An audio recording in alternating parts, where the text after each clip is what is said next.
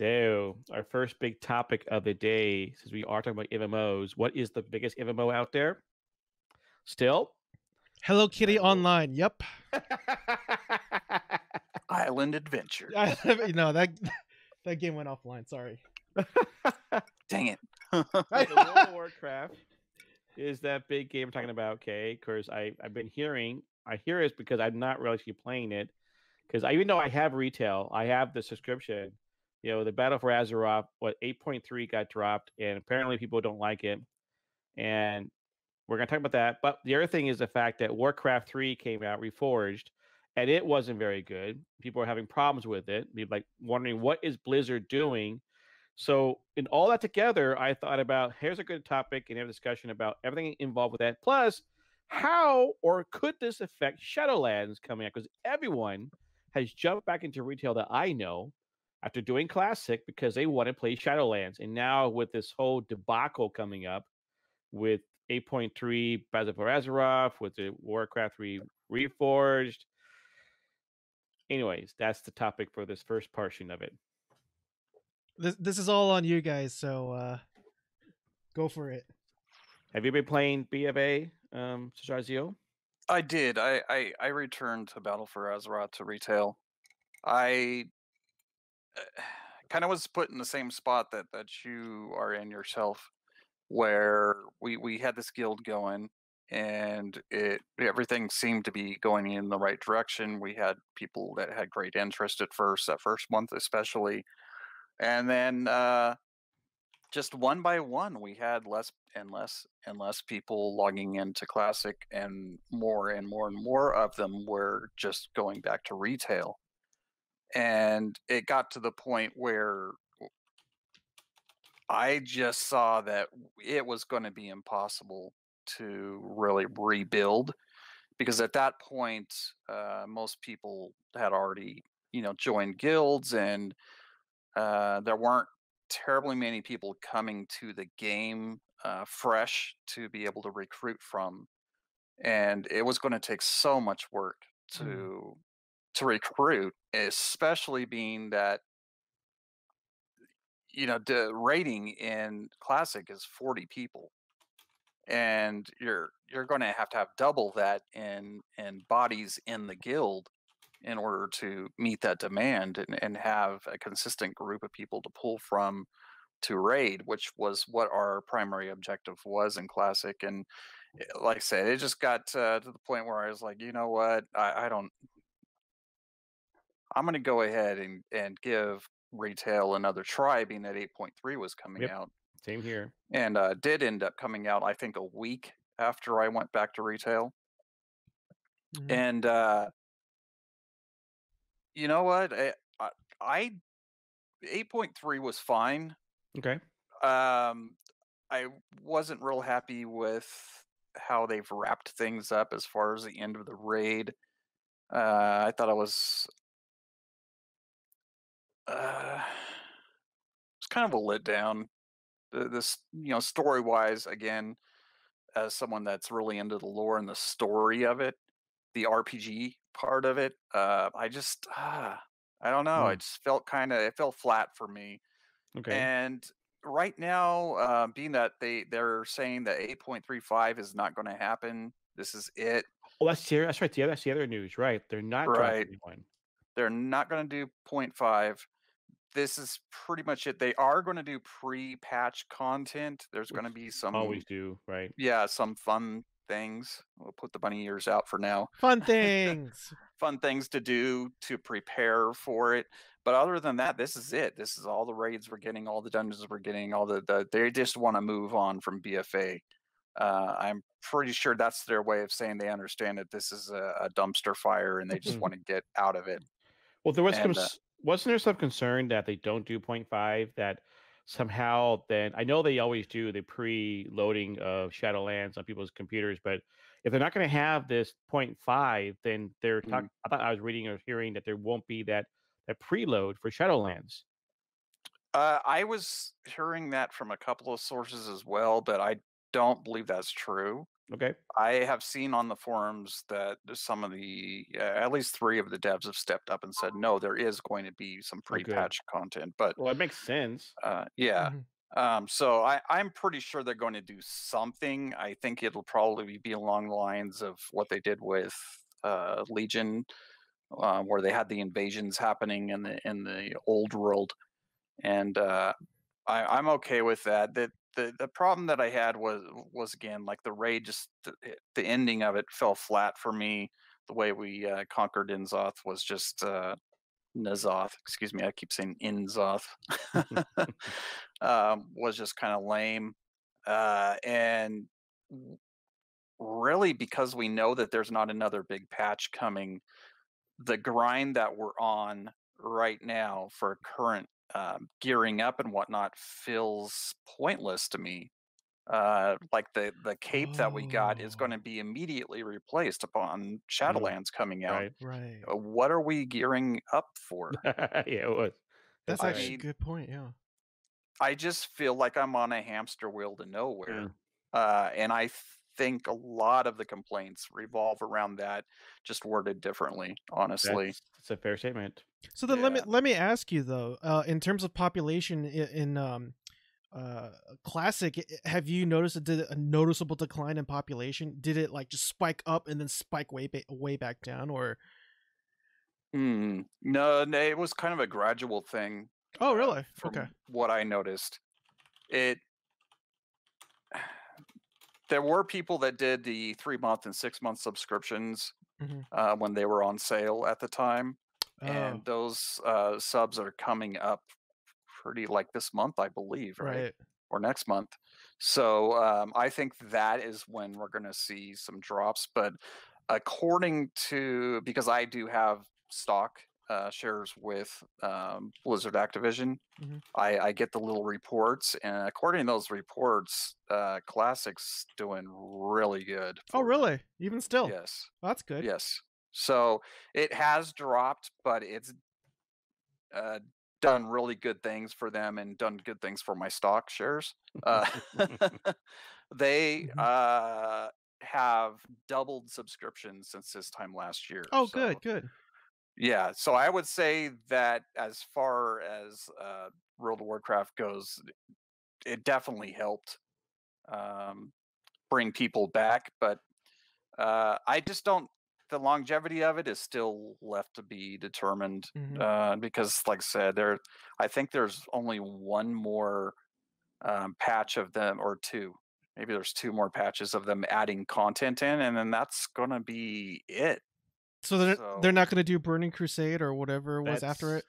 they haven't that, mentioned it yet. yeah, Really? Okay. they're kind People are of asking for it, but people have been asking for it, but they're just saying, "Hey, let's just see where this goes." And we all know right where it's going to go is a year from now. People are going to be bored and asking for Burning Crusade. Right. So, after Okay. Shadowlands comes out, everyone finishes the content of Shadowlands. They're going to say, "Where's the classic yeah, again?" hopefully they're Mm. working on it in the background and they announce it at the next BlizzCon, and we're all Yeah. shocked and happy and Yeah. uh, all So this. let me ask, Yeah. because the Warcraft 3 Reforged, all Oh the gosh. promises made Oh were gosh. broken.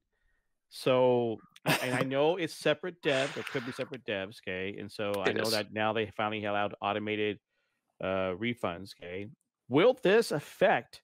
It has this. Is this like a direct reflection of Blizzard? Because what makes one think that Shadowlands will have any chance of being good with the up and down, good and bad of the DLC, or not DLC expansions, when you have Warcraft 3 or 4, which should have been a simple fix and simple update and simple, clean and wonderfully approved and not Metacritic below 1 score?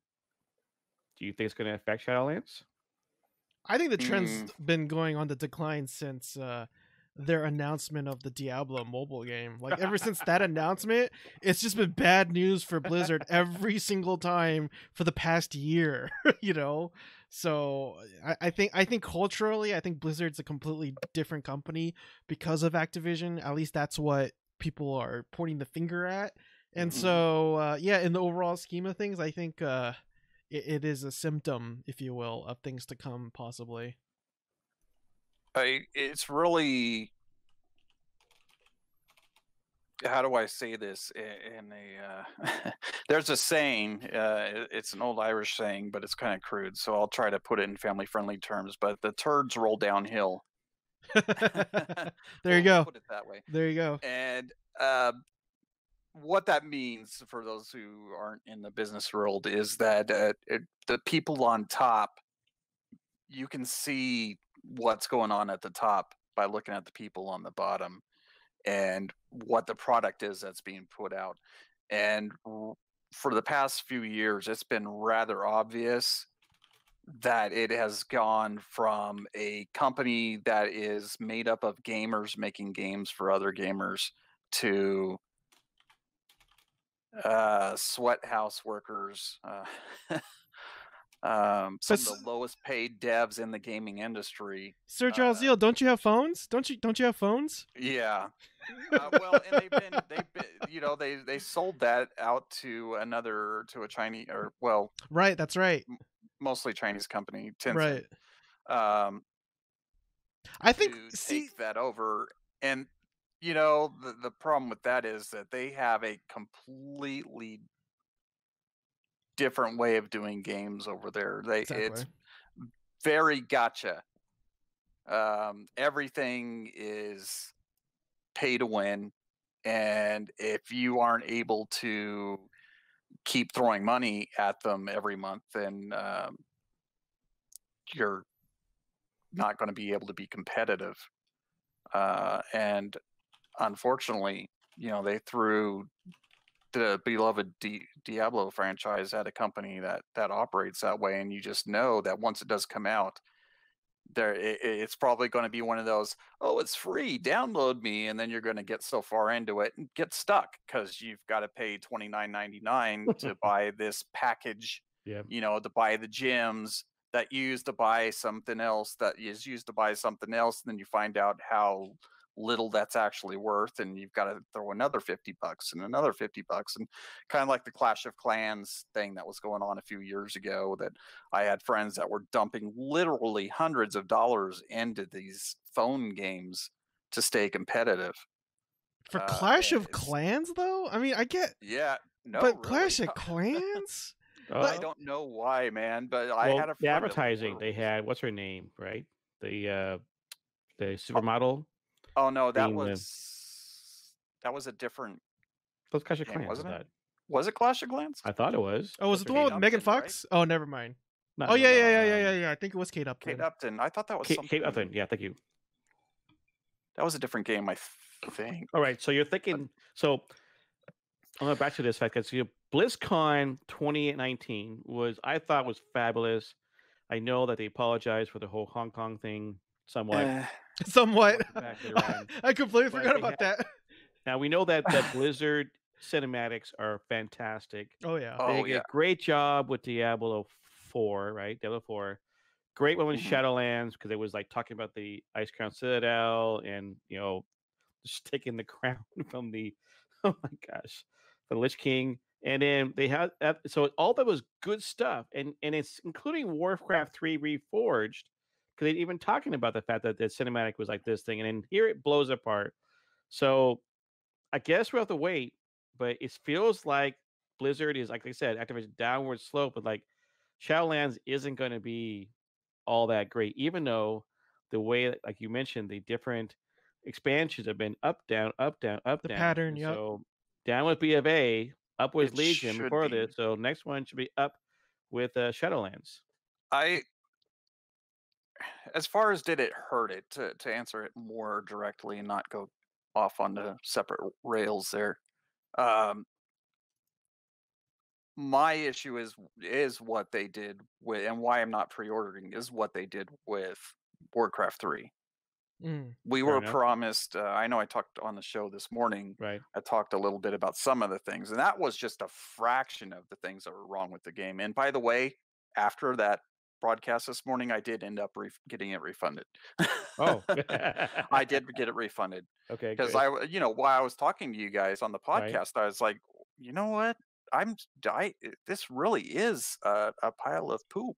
It's not good. And I don't think they purposefully did a bait and switch. It just that's how it worked out.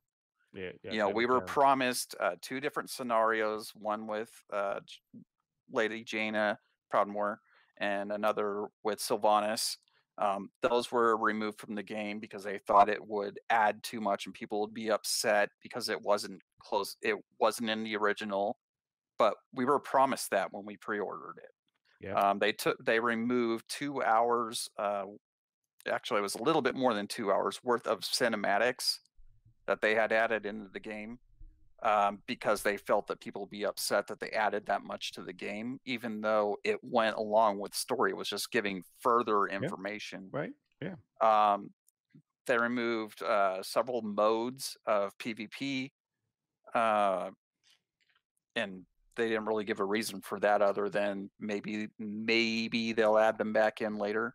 Right. There was just so much, and then the game just ran really poorly, even on a really good modern machine like I'm on right now. It ran like I was on a computer from back in 2000. It was horrible. And you know, for the fact that we paid and it was $35, by the way. That was the other thing. I wasn't sure how much I had paid when I was talking to you guys.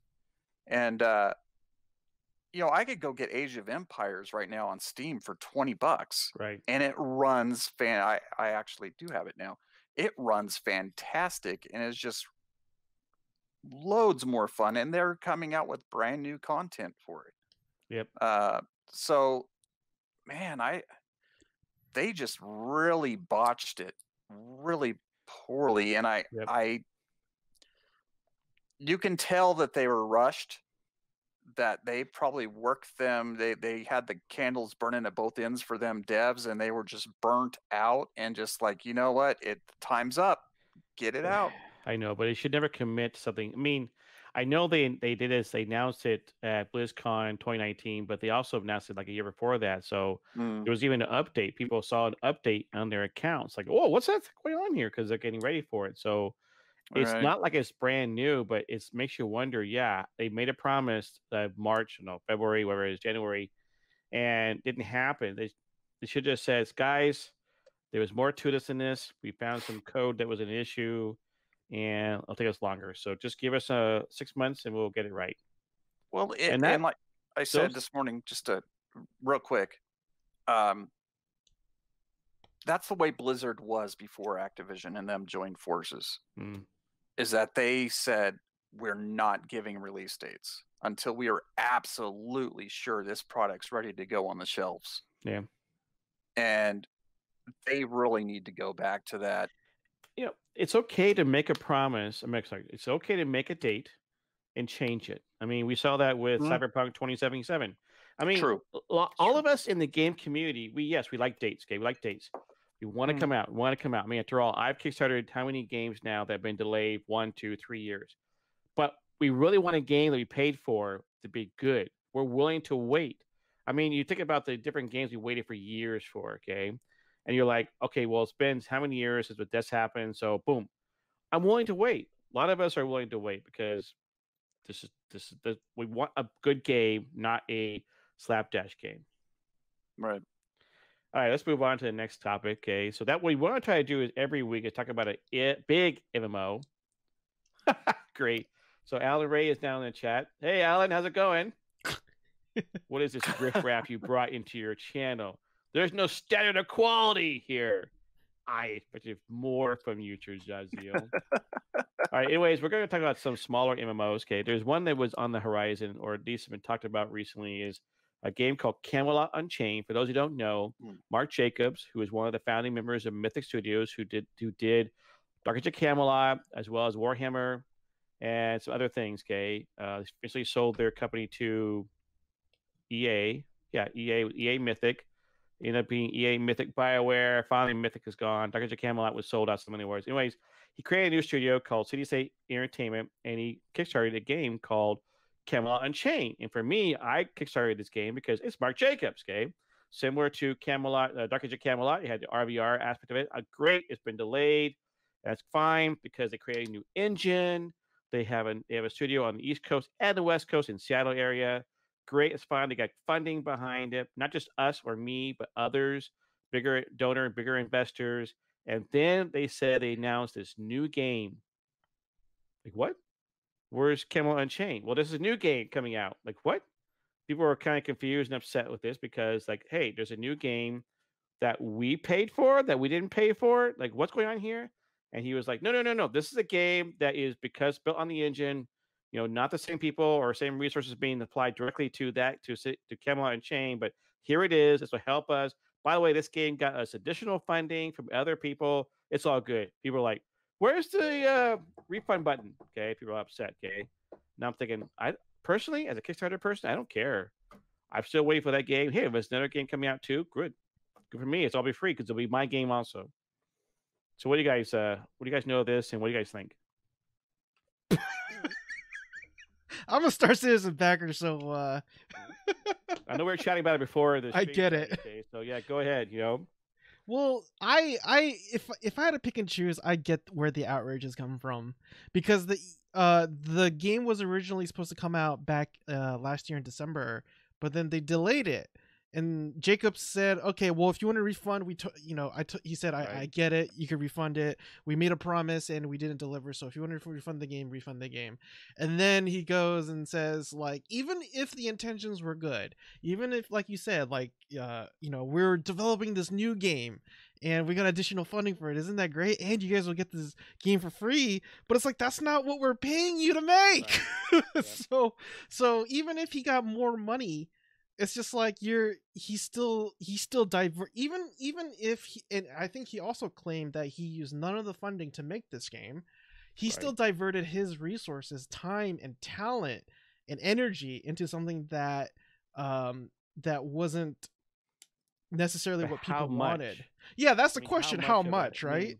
It looks like a simple game, but if there was a direct correlation saying this game was going to be released in March and now it's going to be released in July because of this, that's one thing. But if it's more like it doesn't change the time frame, and our delay isn't because of this game but everything else, then I don't know.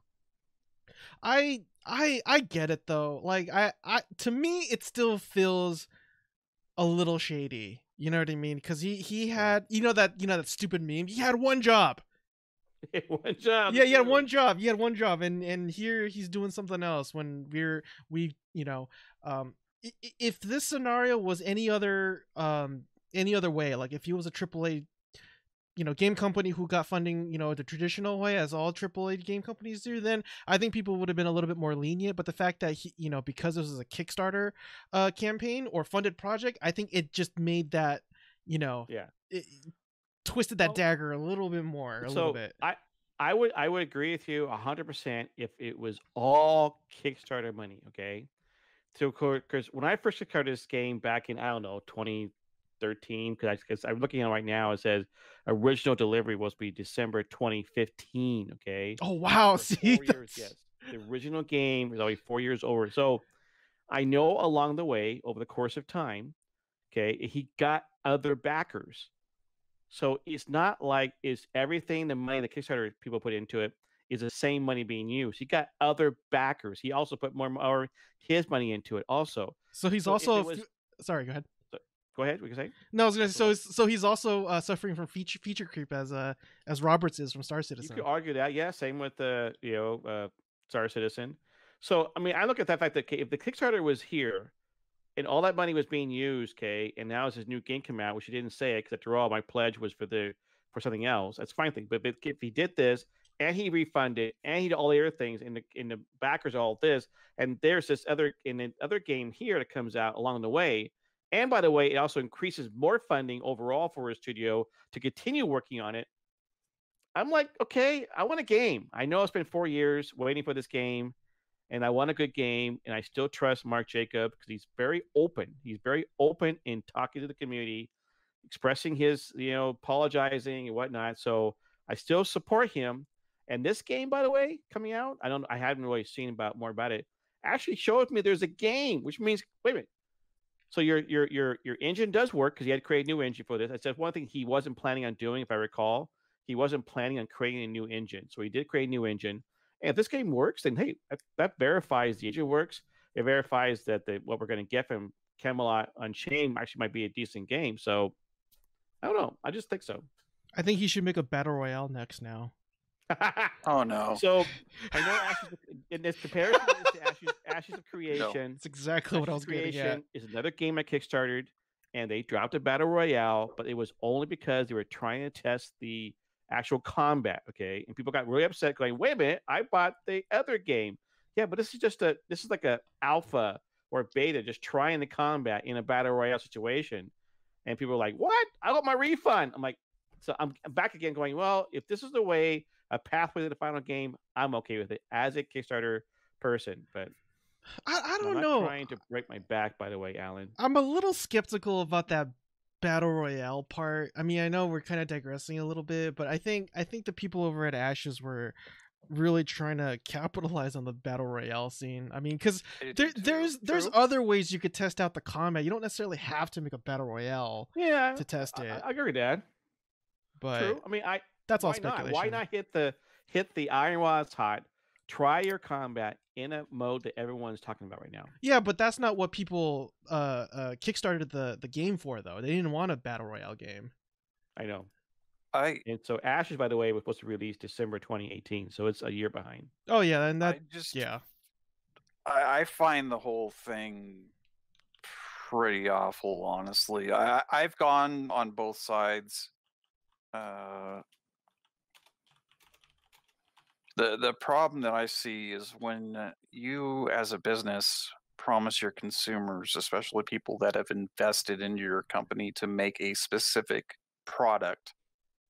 It is on you. That is your obligation, and your primary focus should be on getting that out there to those people that have invested in it. Right. Yeah.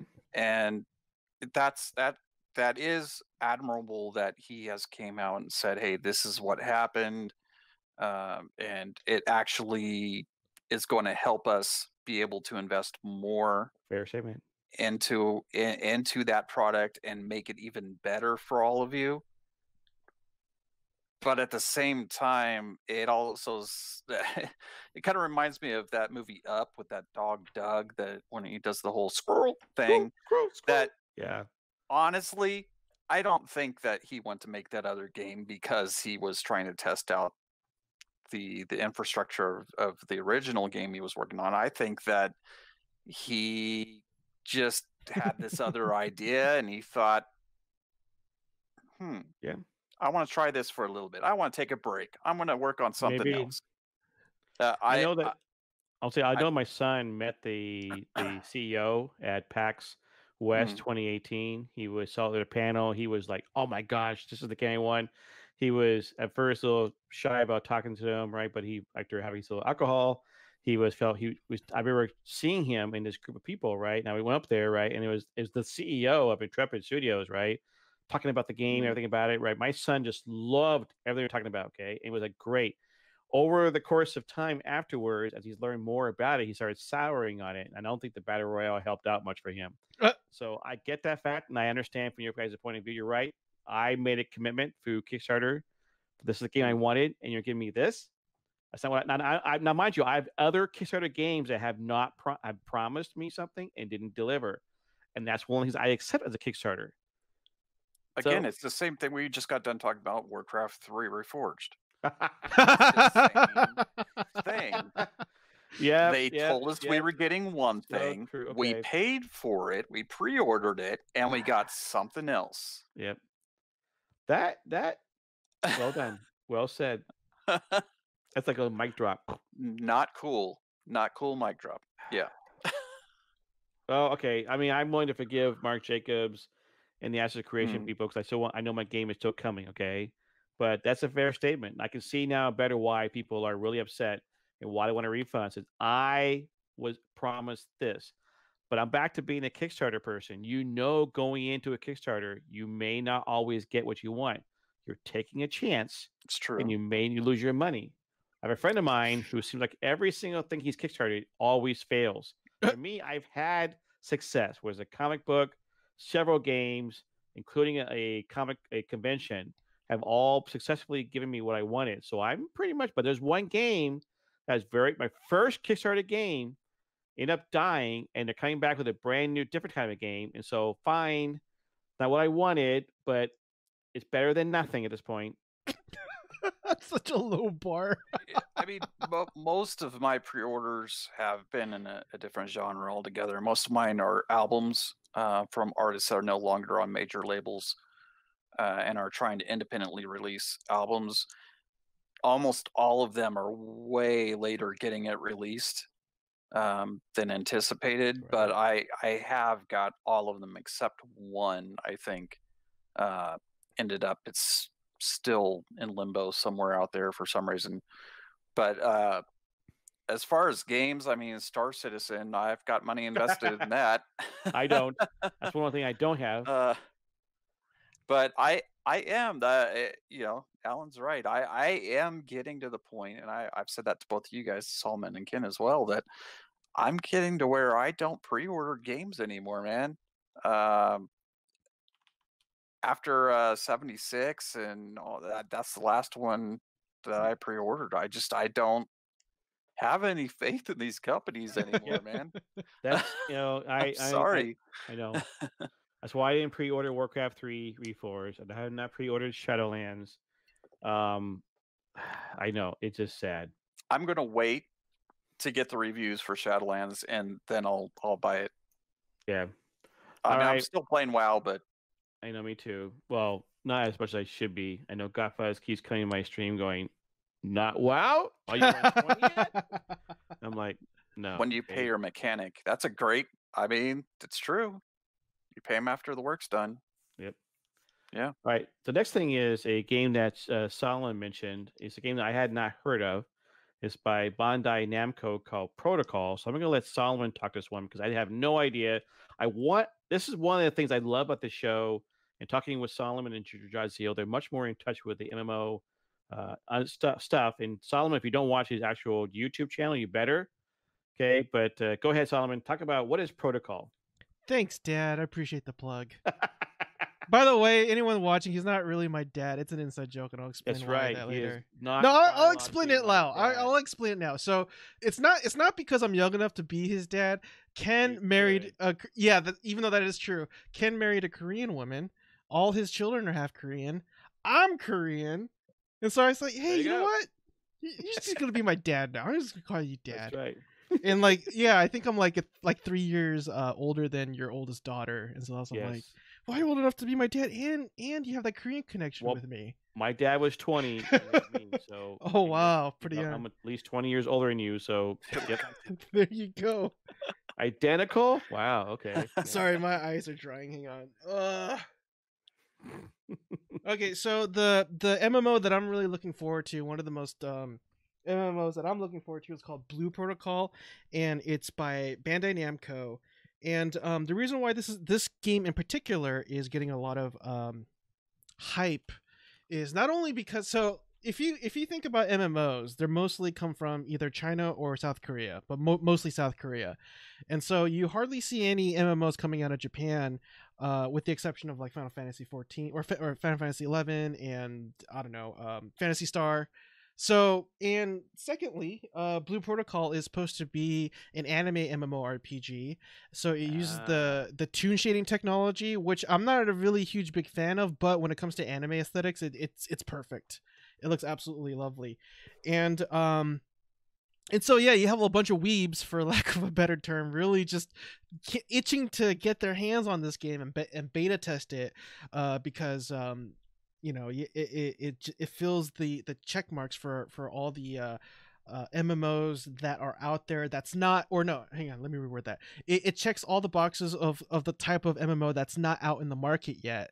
I would argue Blade and Soul is an anime MMORPG, but it doesn't use toon shading. It does have that manga aesthetic, but it's not really an MMO a lot of people play because I don't know, maybe they just don't like the aesthetics. Maybe it's too manga-like, maybe it's too anime, and then the combat system can get a little complicated because it's an action MMORPG.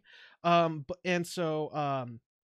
than that, I can't think of any other anime MMORPG. So this has the potential to be a really big title if Bandai Namco decide to import it here to the United States. Okay. I mean, it's a current Korean title, right? You're saying It's a Japanese. Japanese. Okay, Yeah, Japanese yeah. game. I mean, I mean, Final Fantasy 14 is not anime type of uh graphics, or I when you talk about the no differences, one I guess. yeah, no one when people talk about Final Fantasy, no one really calls it an anime Yeah, I MMO, know that. Yeah, that's why I was curious right? how you differentiate between the That's Final actually Fantasy. right. That's actually a good question. Never thought of it that way. Like, what constitutes an anime MMO or RPG as such, right? For me, just off the top of my head, I think it has to use tune shading technology, or not technology, tune Okay. shading aesthetics. Even though I just said I would put Blade and Soul as an anime MMORPG, but when people say anime MMORPG, they generally, like 99%, they think of tune shading graphics.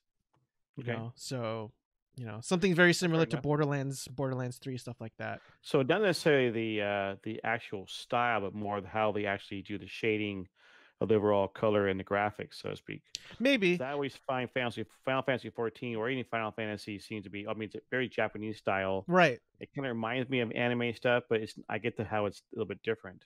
It's not like you see the subtle anime influences in Final Fantasy, but it's not overtly obvious. Like, say if you were to play like what's that? It's like Sword Art Online, or Okay. where it's blatantly just like if you're watching an anime from like Crunchyroll and you superimpose that to, say, Sword Art Online, the video game, like it's just like graphically, in terms of the character design and just the animation, it just looks so similar.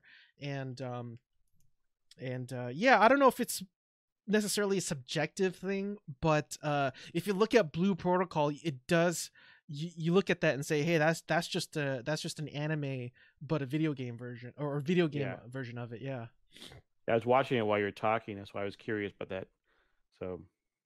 Yeah. You see the big eyes, yeah. Dual Shocker is talking about the fact that it's what, like, closed beta tests is here, I guess. Yeah. So the closed beta. The closed beta in Japan is going to begin in March. Yeah. So if you want to get in, so apparently, although this isn't 100%, they're speculating that the closed beta won't be region restricted, so you don't need to go and get a VPN and stuff like that. But take that with a pinch of salt. And the beta keys will be only available for up to 50,000 players, which isn't really a lot. And so I admittedly, in my episode that I put out today, I would love to get into beta, so it would boost my channel exposure, because news that's the things that are just fresh, right off the press, like things that are new and exciting, are the ones that help you get the views for your channels and your Twitch pages and stuff like that. But I can't speak Japanese. Oh, cheers. I don't speak Japanese either. I know, well, a little bit. My wife and my kids, but they've been learning some Korean by watching K-dramas. Sorry. No, I know a lot of my friends learn Korean. Like even my non-Korean friends that would speak better Korean than me because of the K-dramas. Anyways, okay. So that was cool. That's one thing to look out for another MMO coming out, right? So now I'm gonna we have like a discussion topic. I wanted to chat about something that I thought would be interesting from our point of view as MMOs, okay? And so, what do you want from an MMO? I mean, you're talking about, like, I kickstarted a bunch of MMOs for different reasons, okay? But there were reasons why I did it. There are things I want to see in an MMO. What do you want to see MMO, Solomon? I want it to see. I want an MMO that doesn't suck. No, I don't know. I've been more I've been more yearning for sandbox MMOs than theme park MMOs. I'm so sick of theme park MMOs, but I'll still play them just because, as an MMO fan, we don't really have that much of a choice compared to, say, if you're into battle royale. I mean, take your pick with battle royales, right? So, I don't know, something that's an awesome. No, actually, I take that back. I just want Star Citizen. That's it. There's my perfect MMO if it ever comes out. Star Citizen a sandbox game? Yeah, it's supposed to be It's supposed to have an online element, an MMO element to it that's supposed to be very sandbox like. So you could be a space marine, you could be a pirate, you could trade, you could do pretty much whatever you want. So if you with your ship. So Okay. I was because I was to ask you a question like what game do you see that fits in that genre? So you just said Star Citizen. yep, Star Citizen. All right. That's what I want. So Draziel, what do you want to see in an MMO? I really am looking forward to that, and kind of getting out of the. We've had a lot of fantasy stuff, and it would be really neat to get something sci-fi. Yep. And fresh, a new IP. And Star Citizen, I really am like kind of jonesing for it.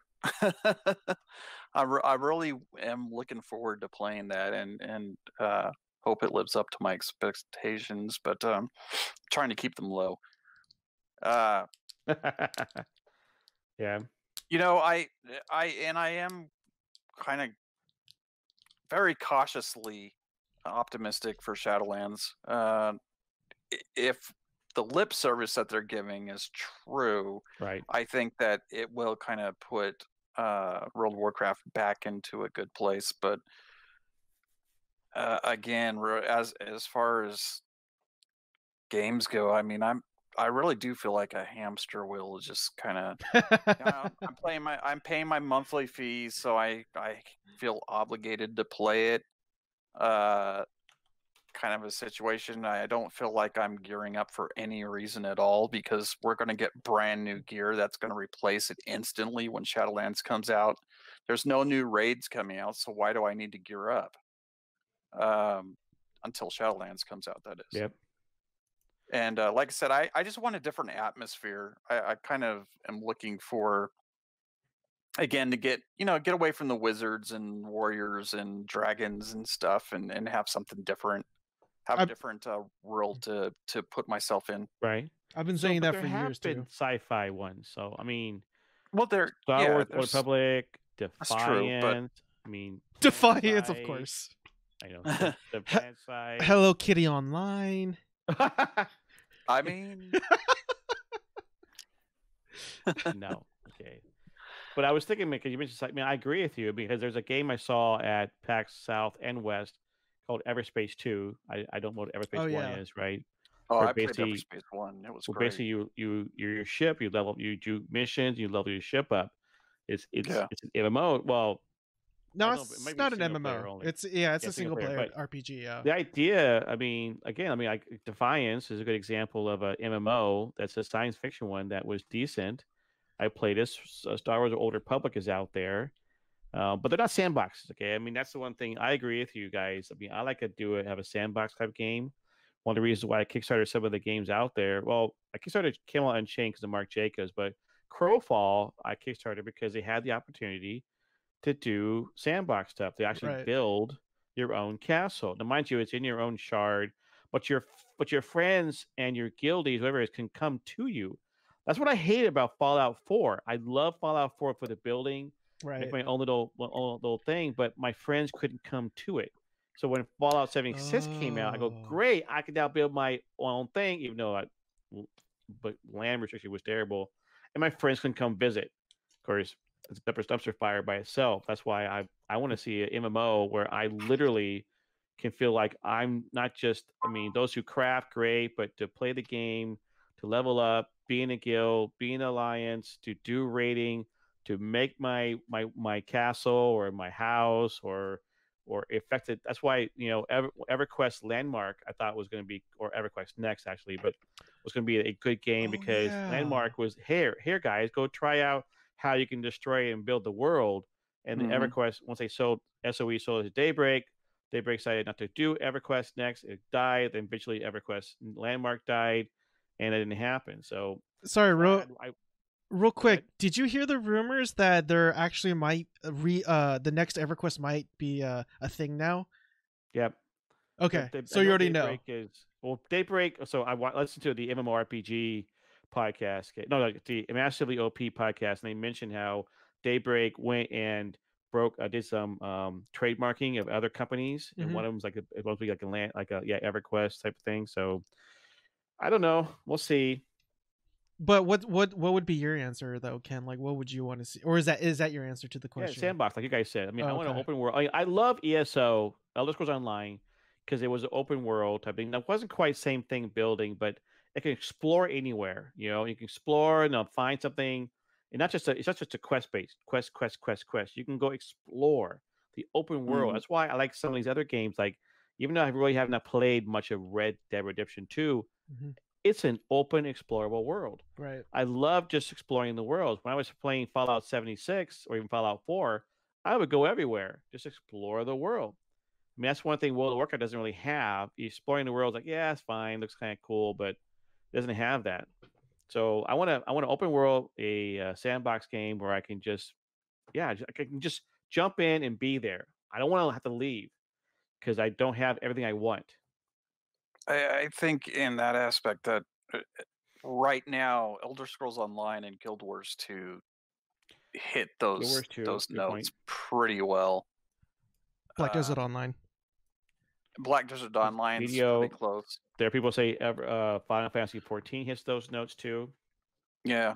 Well, but as far as sandbox mechanics, I can't think of an MMO that nails it better than, I would say BDO, but then I just thought EVE Online, but that's kind of an exception to the rule. Yeah. But so not including EVE, I would say BDO it hits the nail pretty well in terms of the very definition of not just, exploration, but everything that incorporates a sandbox MMO in terms of the crafting, the economy, the building, the shipbuilding, and stuff like that. And it's definitely not for everybody. I get the game has its criticisms, and they're very well warranted. But again, I'm still AFK fishing in the game as we speak for a reason, because I just absolutely love this game. Yeah, I started playing it and I stopped. And I forget why I stopped. Okay, so I know people who played at first beats. By the way, talking about Black Desert Online, was because they had pretty cool aspects to it, and I think it had a new trading system too, right? Where you can go create a trade route between different cities. Yep.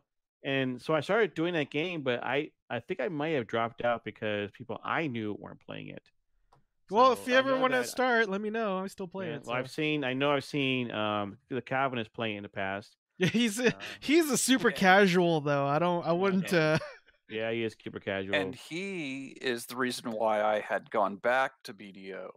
Oh, really? I kept trying to get him to come play WoW or ESO, and he did go try both of them, and he did like he always does, unfortunately. No, I remember he quit after like a month. We talked about this. I had a similar experience with him with Arcade Unchained. Oh yeah, yeah. And then he all of a sudden I was like, dude, you haven't logged on in forever. Oh yeah, just kind of over it now. And I'm like, oh, it's like I bought this because you. Back was you. Yeah, I wanted to play with you. Mine's the same thing. That one of the biggest factors to these games is playing with your friends. Right. And if my friends leave the game, I'm ultimately going to leave the game, even if the game is great, because it's not fun having this, socialization with it. I mean, that, when it's late at night and I just want to chill and play some City Skylines, or something by myself, listen to some music, and or listen to a sermon or whatever, then that's great. But the reason why I'm so into MMOs is having this interaction with my friends from, especially ones that live so far away, like you guys. I can't just drive up there and hang out with you guys on your couch in the living room, watch a hockey game or anything, so it's like, this is the way that I hang out with my friends. And if you guys take off and play a different game, then I'm just kind of sitting there like, this isn't doing it for me anymore. Especially if I'm playing, paying $15 a month for it. It's like, I don't want to pay $15 a month for a game that I'm playing by myself. True. So give me like 2 minutes. I'll be right back. Sorry. Okay. But I really hope Star Citizen comes out soon because Yeah. I know they keep talking. That's what I joke around. That's the game that will never come out. And it's like, oh, maybe one day it will come out. I did not put money into that game, and so I'm just waiting. I mean, I know I have. I'm a sci-fi guy. I would love to be able to do that, and I would love to be able to. Sorry, I just read what Alan said. But I know that my son and his friend were really looking forward to that game coming out. I don't think they put money into it. But it's like what galls me the most about the Star Citizen is how much they keep. Hey, here's a new ship for $5,000. Go ahead and buy it. I know I'm exaggerating, okay, but I'm like, right. really? No, give me the game. I know they tested the game, tested the combat and the flying. I tried that one time. It was a little clunky, had issues. I know it was an alpha or a beta, so it wasn't much, but yeah, I would love to see that game come out and actually do it. That's why these other games are trying to. There was a game that one of my initial Kickstarter games I did was called Novus Eterno, I think it was, and I saw it at PAX West. I don't know how many years ago now. I'm looking at my Kickstarter account right now. I think I remember what you're talking about. So this one, go back to my show more pledges. See, this is sorry, hang on a minute. Yeah, Novus Eterno, MMO 4X RTS, the largest strategy game ever. I kickstarted it, and it was supposed to come out in April of 2014. It was supposed to be really cool and really good. I saw it at PAX West. Yeah, PAX West 2012. And I loved it. The guy behind it was like he was like loved the kind of games. They were doing it, and it collapsed. Okay, it's totally gone now. But they finally someone bought it out, came back again, and now they're making a new game. Okay, and so this is one of the ones where I kickstarted. It's called Hades 9. Okay, and like whatever. This is one of the things I accepted the Kickstarter that I put the money in, and hasn't been an update since July of 2018. Wow. Did we lose Sir Jaziel? What happened? No, he's here. Really? I'm here. Oh, he's frozen on my screen for some reason. Oh, okay. So that's why I would love to see Star Citizen succeed, where others have failed. So I don't know. Project Zomboid. Yeah, that's it. It's a low res. 8-bit. It's fun though. 8-bit. Zomboid. Yeah, it's on Steam. I bought it on one of the I think they had on sale for the Christmas special. Project Zomboid. It's an MMO or just a game? Yeah, you wouldn't like it. It doesn't have good graphics. I know. No, that's me too. I'm such a graphic snob. I mean, I'm a graphic snob because I lived through it. You guys who are younger, well, not Sir Jaziel, but Solomon. Hey. Wait, I remember playing what's it called? Myst and Riven and Manhole on the Mac. Oh man, I loved Myst. Right? This was fine. I might have been like 9 years old, but I still remember it. It was one of the first ones really trying to break the whole graphics thing. Be good, you know. It was decent. Yeah. So I mean, I know that Alan tells me try this game, and I try this game, and it's 8 bits. I'm like, ugh.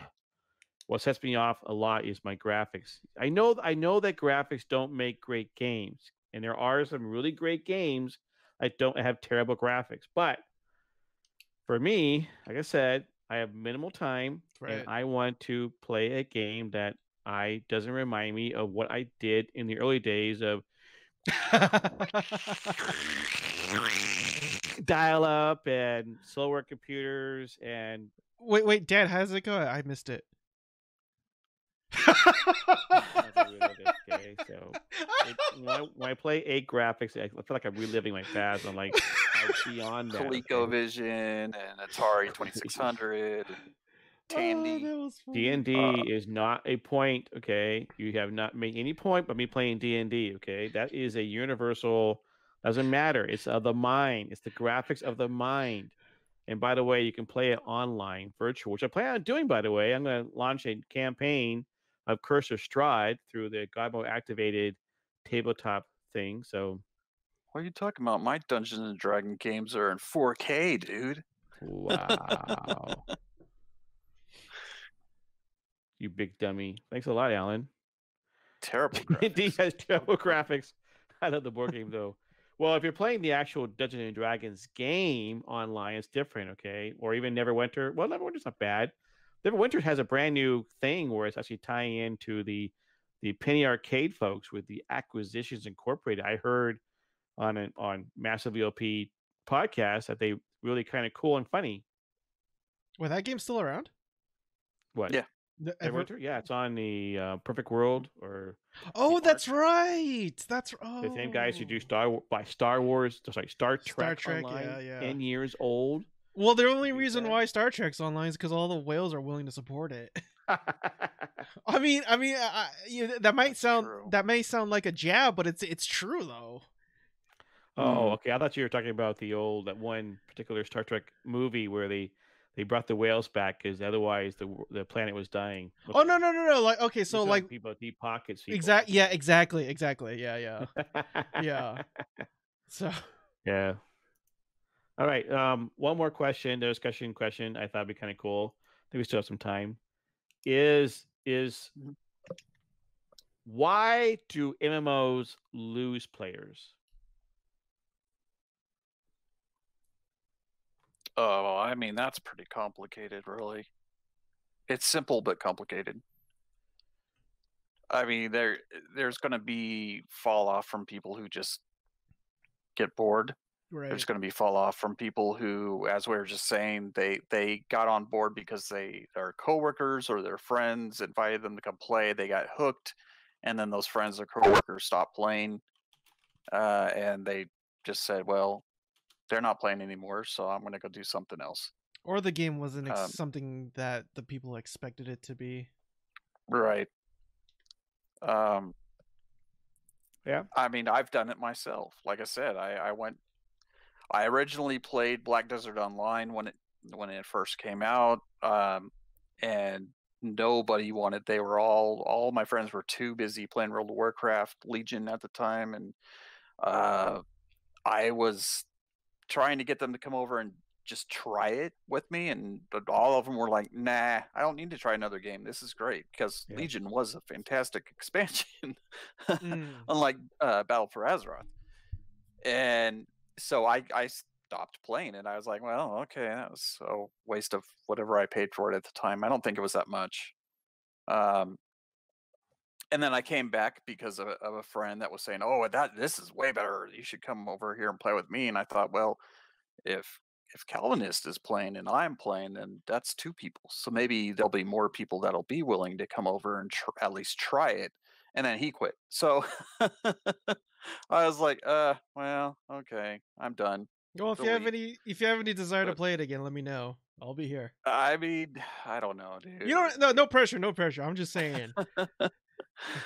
I mean, I kind of think that you wouldn't quit on me, so that'd be nice. But yeah, I there's all kinds of reasons why people leave, but I don't think that the genre is dead. Like, I see those articles pop up once in a while on Kotaku and some of the other websites that, oh man, the MMO genre is just dying. People are leaving those games in droves. Companies don't want to invest in them anymore. It's dead. It's a dying genre. And everyone's moving to battle royales. Well, at the time, now they're probably looking forward to other things, but because that market's completely saturated now, and even like card games are getting that way. It was Hearthstone, and now there's just everybody and their mama has a card game out, and yeah, it's true. Yeah, so it's just crazy that they get into these trends, these little subgenres, and they end up just everybody has to get in on it, and it just kills it. And I do think that there are far less people playing MMOs now than Okay. what were 10, 15 years ago, but it's definitely not dead. And I have seen a lot of people return in the past year. You got to put out a good product, man. And I don't enjoy Final Fantasy 14 myself, but that latest expansion they came out with last year, man, it had a fantastic story. My son And and his friends just loved it. They thought the yeah, best story, best game ever. and they added millions of people to their game, that were playing it. So there's still people that are interested. You gotta put a good product out. Yeah. I mean, Yeah. there are a lot of companies out there, Kickstarter or not, trying to create MMO. They're constantly trying to do this. Not necessarily successful or not, or even similar to. You can argue Destiny 2 isn't MMO, but has an MMO feeling to it.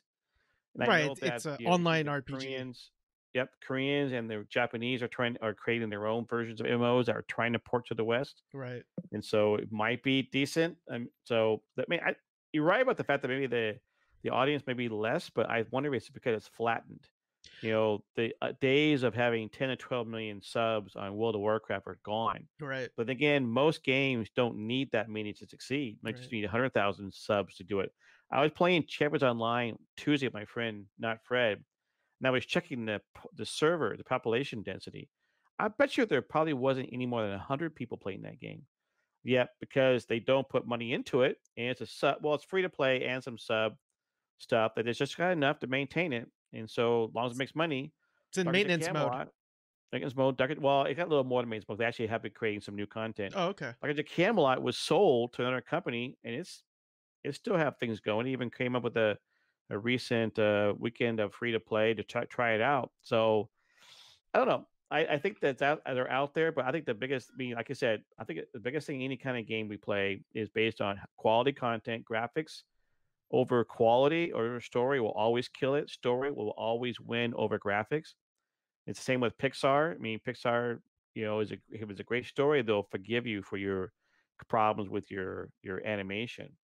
And then I also think about sometimes companies deciding to trash things like City of Heroes decided they had to NC South had to pull the plug, even though it was making money, or the terrible patch that was put into Star Wars Galaxies, even though I think that also Lucasfilm wanted to pull the rights from them and give it to BioWare for SWTOR. Well, But the funny thing is, it's a discussion we had this morning on Hear Me Out. Any movie, any TV show, any book, any game, any art, or anything, okay, it's only gonna be as good as you actually make it. If it's a good story, maybe good graphics, good quality, then people will buy it. Well, I think going back to answer your question from before about are MMOs dying, I think the landscape is shifting because if you look at, say, for example, and this might be anecdotal, I'll admit it, but I still think there's some nugget of truth to it. If you look at Black Desert Online, Pearl Abyss, or no, Kakao Games, when they made that, it did tremendously well in Korea and did decently well in the United States, but then they made an MMO, no, I'm sorry, a mobile port of it, and that ended up making like 3/4 of all Black Desert Online profits, and it's just like people might argue, oh well, MMOs are just shifting to mobile or whatever is shifting to mobile, but then I would argue, well, then it's not really an MMORPG then, because in order for it to be mobile, you need the massively part, and if you're playing that game on a phone where you only have up to like 12 people at a time, then you can't really call it an MMO. But people still call these games MMORPGs on mobiles anyways, which Right.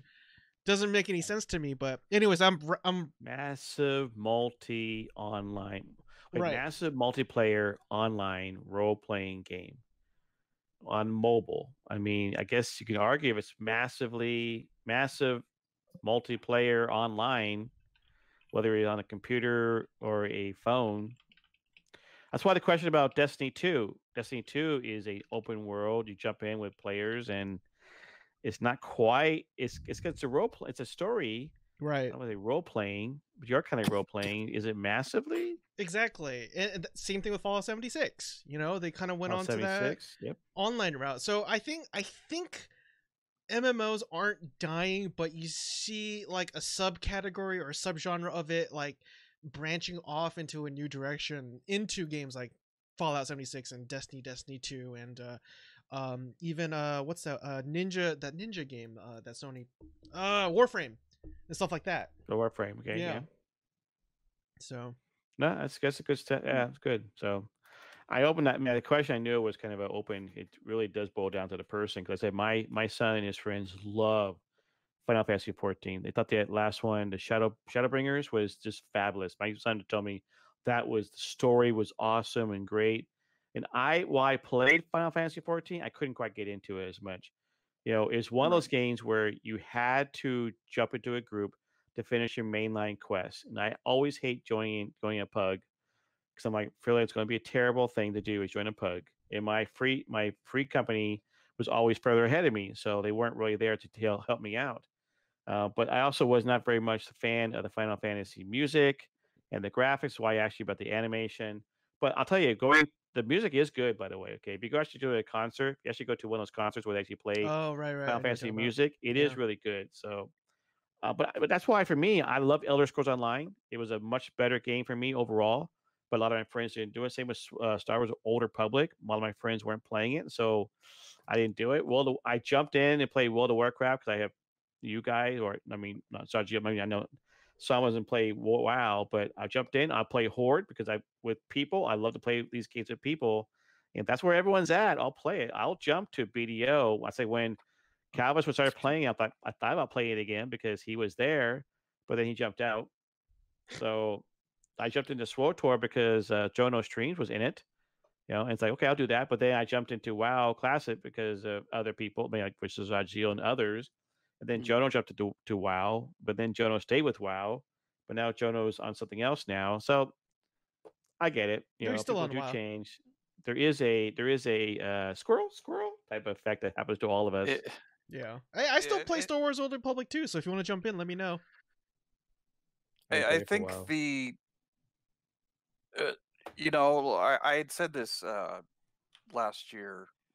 I think it was on one of my own streams, but or it might have been one of our joint ones. But I seem to have periods every year where I just need to take a break, and I've learned, you know what? If you're not having fun, if you're feeling like you're just getting in the game and it's just not fun, That's true. it's okay to cancel your sub for Yep, a month or 2 or 3 and go absolutely. play something else, and then come back to it.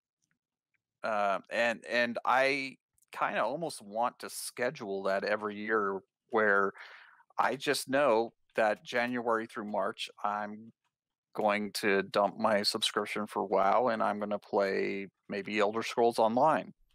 Would probably be the one I would go back to, or play other styles of games instead. Maybe go and just invest more time building cities on City Skylines, or Or land a new trains. Tropico, or we got that Ticket to Ride just free Yeah, on Epic right now, and I have the board game. I used to play it with my kids. That's yep. super fun. Wait, that's Um, originally a board game, really?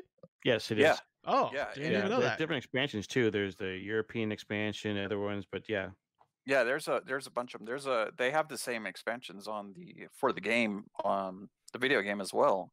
Mm, And it's good to just have a break up the monotony, go play something else, or even if you just feel like, man, I'm burned out on just gaming, go catch up on Disney Plus or Netflix or Hulu or whatever, or do like I do and just binge watch every episode of every season of The Office over and over again, until you're bored of that and you want to get back to gaming. right.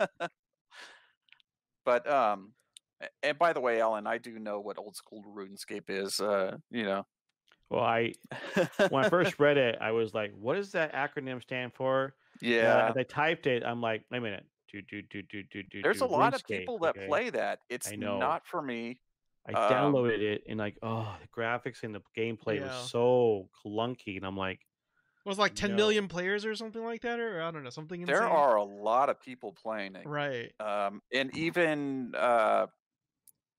what's he known as now? Susie Live, I think, right? Yeah, Susie Yeah. Live. He was Pastor Susie. He's back playing it as well. I mean, he plays World of Warcraft and some other games as Right. well, but No, um, he plays it like I play I'm AFK fishing. He'll have RuneScape or old school RuneScape on, just cutting trees. okay, cutting okay. trees like the same way I'm Huh. AFK fishing. Yeah, Well, Yeah. I've noticed several times that he's streaming it, and I'm Nate like, Bra oh, right okay. now is playing old school RuneScape. Oh, Nate is too. Yeah, Wow. right now. I see him online here. Well, there you go. Father Ironheart playing. Oh, Jedi Fallen Order. Never mind. I'm watching Star Trek and Persons of Interest. Hey, which Star Trek though? If you're talking the next generation, you're right up my alley. Oh, this is when Retro Rewind podcast does their show that I listen to Friday nights. Okay. All right. Was there you said something about we would answer a question after we got? Oh yeah. What was that? Sorry. Guitar had a question, and I know that Okay. Solomon answered a little bit, but when BDO is only $20 right now, so I Hmm. think for permanence and even lower on sales. I thought about picking it up, but I heard a bad amount about the grind. Oh, And it's someone did grindy. say it is kind of a hardcore game, not for casuals. Definitely not for casuals. No. And plus, you also have the criticism of it being a pay to win game, and the cash shop has a lot of items in it where it does give you a certain advantage. But I actually don't use a whole lot, with the exception of 2 items. But I'm still able to overlook those pay to win items and still really enjoy the game immensely because of how grindy it is. Call me what are those people called where they self inflict harm on themselves? A masochist. Yes. Yeah.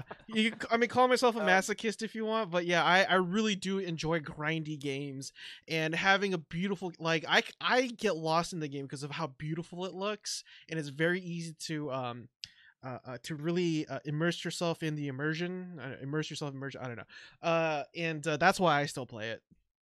It is a very beautiful game. It runs really well, at least on my PC.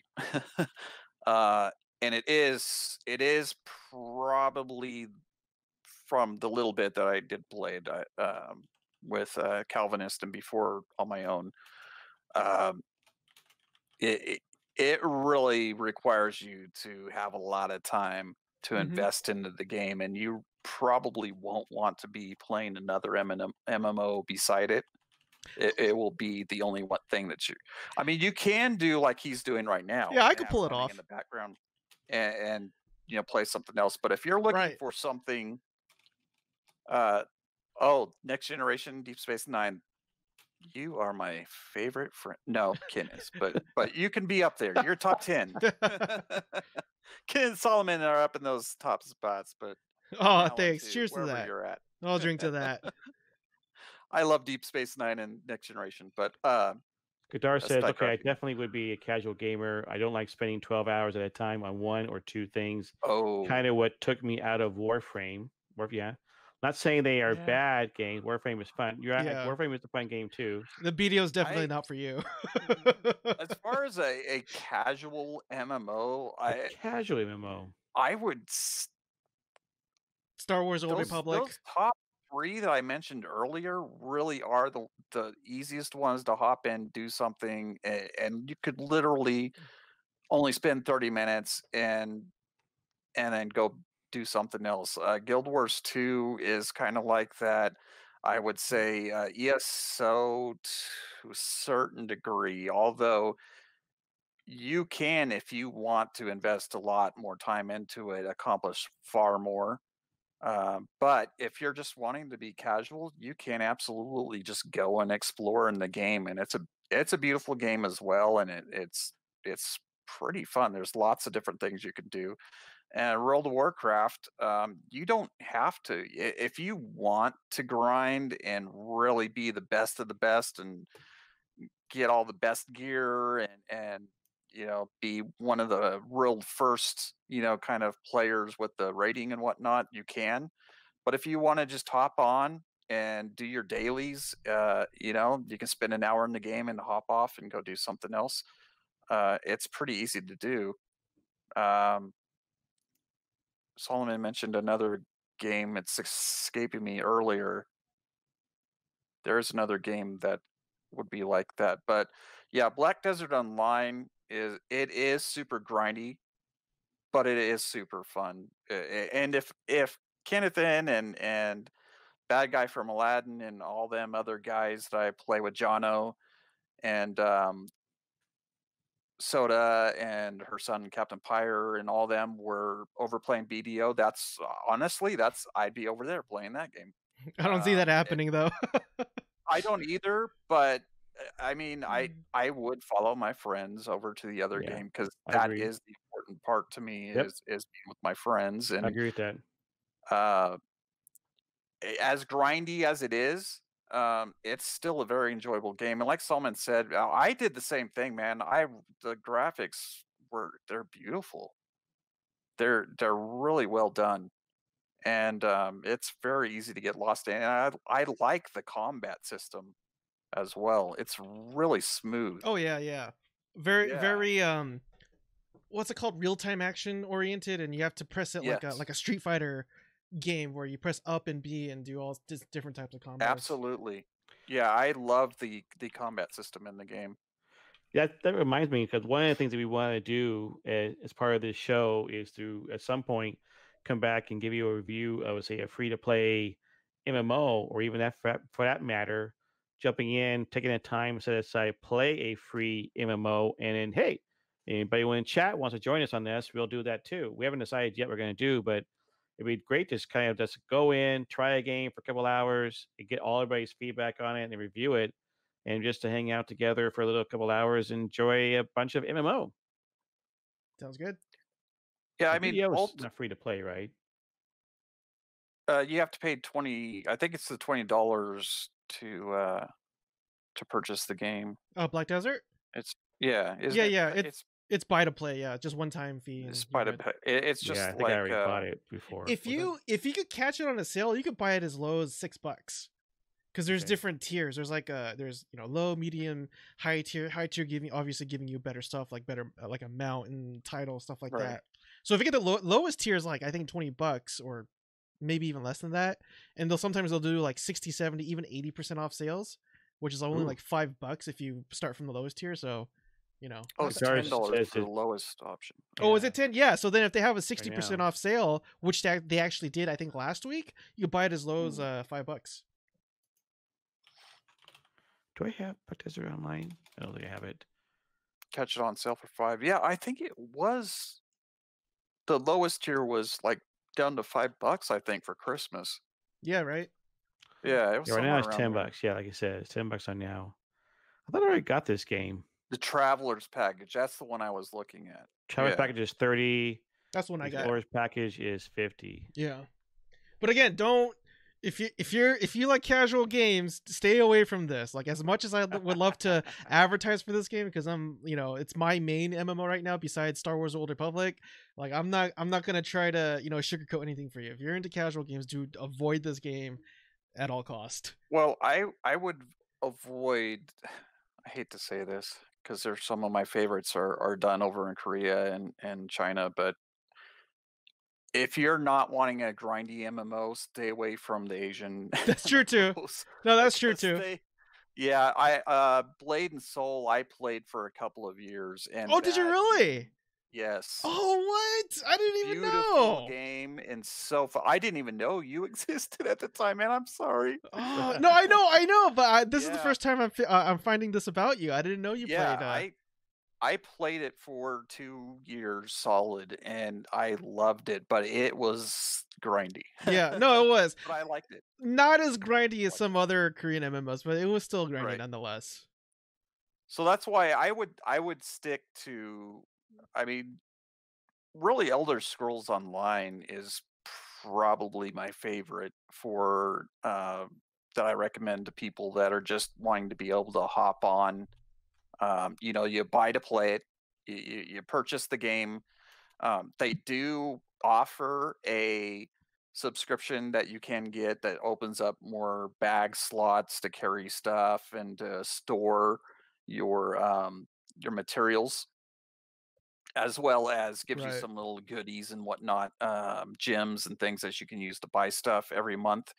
But you don't have to. You Right. can play it absolutely free, barring that you do pay for the initial game, which I think is usually around $10 on Steam. I would And actually include Star Wars: The Old Republic in that list as well if I you're would into too. story. Yeah, yeah. Like if you just want to jump Yes. in and see a good story and just log off, like you could complete the entire storyline without grouping up with a single person. I don't know how that you can't get more casual than that, in my opinion. It's true. Yeah, it's a good game and it has a great story to it as well. Apparently, while I Hmm. have an account with Black Desert, never bought it. Oh, I had a guest pass in 2016. That's right. Oh, I see. I see. Didn't they Yeah, have I a tried it in free 2016. weekend or something? Yeah, it might have been when they were in beta, early beta. Yeah, because I remember they had that free weekend that a lot of us were playing, and that was in 2016, I think. 2016, man, it's a I know. long Yeah, time that's I ago. know gosh, man. that. Yeah, it's Remember, while I was 2020 15 now, years man. old. Oh So Guitar man. says, I definitely have played games doing one thing for 2 hours at most, but anything past that, I do get bored. I get that point. I have no idea how Susie is still trying to fight that one boss in WoW to get a mount of a lifetime. Well, Oh yeah, Ashes of Alar. having done Wrath of the Lich King over and over and over and over and over and Hmm. over and over and over again, it's like, yeah, I wish you wonder it. But that moment when you take down the Lich King, yes, the feeling, That the rush, the oh my gosh, it's finally done, is just a fantastic feeling. So Yeah. that's why I see I the yeah, I'm the same way. I love that they don't just hand it to you on the first attempt. That first you've gotta beat the boss, and then you're not even sure if you're going to get that drop. Right. And I like that challenge. I like that I don't just kill the boss and instantly get what I'm looking for and never go back to that dungeon again. Uh, to me, that's part of the fun of it, and it giving you that, like Kenneth just said, that feeling of yes, I got it, and it's like, well, I'm going to date myself again. Get ready for the boomer signs. It's like when you got the little tattoos from your Cracker Jacks box. That that was like the cool thing to have as a kid. Dang, you are To reach old. in there. Yeah, I know. I'm just no. If for what it's worth, I remember those too. We had those in my generation Yeah, as well. that or the mood ring, super cool. But it's just awesome when you finally get it. It's just that Yep. feeling of I worked for this. And it was just mentioned the Ashes of Alar from Burning Crusade. I still don't have that. I've been playing the game since it came out in 2004. So I still don't. Well, of course, that was 2006 when. Actually, I think the dungeon came out till a year after that. But anyway, the expansion was 2006, and I still don't have that mount. And I can tell you, the day I get that mount, I'm going to Chick-fil-A and I'm going to get like everything on the menu, and I'm going to celebrate. Like Alan said, to be the boss, you got to beat the boss. Yeah. Yeah, you're not a boomer, Josiel. Gotcha. Not that old. I'm That's amazing. 46. I'm 46. I'm there. I'm not young enough to be Kenneth and Son, so I'm So no close problem, enough. guitars. I could maybe be his younger oopsie Yeah. brother. No, An brother, yeah. oopsie brother. His oopsie So I brother. mean, guitars, we We are were done, but three oops. different, well, not three different generations. Well, yeah. Yeah, three different generations. You're not millennial. Wait. Anyways, Who, playing me? MMOs, and Gen X. so we're here to help you to make sure that you get the best out of the MMO because we love it and we want others to love it too. We think it's great. I understand what the cutoff is, Alan. Thank you so much. But there's also some other websites that point out that there's a 64 may not be the cutoff. They might point at 60 or 62. That's why, Well, I'm anyways, 73, so I'm Gen X. yeah. I think. Wait, is Solomon, millennial or not? I know my kids Technically, are, yeah. but I'm like one of the first millennials. different generation. Yeah. All right, probably 4 different. I am 20 at this point. I do love the community of MMOs, although there are some sour apples. It's pretty enjoyable. Oh my gosh, guitars. Oh, you I have run across so many toxic people in MMOs. Oh yeah. My brother was when I went to his house one time, I saw the icon on his computer for World of Warcraft. I go, "You play WoW?" He goes, "Yeah." But I'm done playing it because I've all been doing soloing. Well, you should join a group. He goes, "Yeah." I go, "Yes, you're right. Most groups are toxic, but join me. We'll build a guild, we'll build a group, and we'll have fun." And we did. So if you get the right people, the right group, and the right thing, it's wonderful. There are unfortunately pugs, pickup groups that are terrible, and you deal with it sometimes, but you accept it. CS:GO. That is nothing but toxic sludge. Even more so than League of Legends. Yes. Or Overwatch, Yes. Oh yeah, Overwatch. That's pretty Baron's toxic. too. chat, in WoW. Ugh. Well, I used to be a guild master in a more what you call Eden Eternal. Ooh, I've never played Eden Eternal. Never even heard of it. I think I've heard of it. It's been a. Mm, Does it still even exist? I Eden don't think so. Eternal. I'll let you look it up. Yeah, he says I'm yes. too lazy. Eden Eternal is still around. Oh, is it? It's a website for it. Looks anime-ish. It is. So is that wrapping things up now? I'm just worried. Yep. No, we're just chatting now. So yeah, asking Okay. questions in the chat. So yeah, Yeah. that was our basic show. The idea to talk about a big mainline MMO, talk about some smaller MMOs, ask some questions, discussion, chat with chat, and just share with LU guys our love for MMOs, and just pass on any information that we might have to you, as well as you guys passing on information to us. So